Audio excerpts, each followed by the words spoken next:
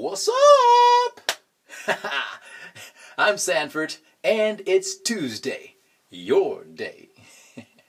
You know, life is all about relationships. Now, relationships can either be draining, where you walk away feeling sad, second-guessing yourself, or unempowered. Or they can be energizing, where you feel strong, powerful, loving, harmonious, and happy that you're on your truest path. Now, it's important to recognize that we're not only in a relationship with our family, our friends, our work colleagues, but we're also in a relationship with ourselves.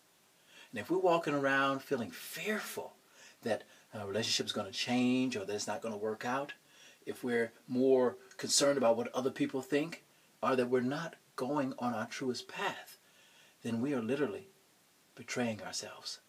We are feeding ourselves poison. We are committing spiritual suicide. Now, I think it's very important to recognize that people don't betray us.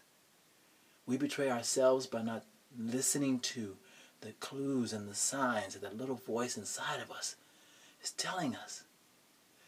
That little voice says we'd much rather lie to ourselves, not only to ourselves, but to the people we say that mean a lot to us.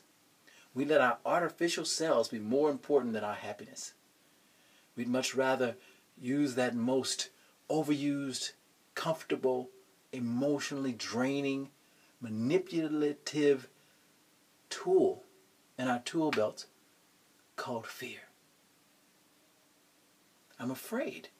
That's what we say. Hey, I know. I've used it myself.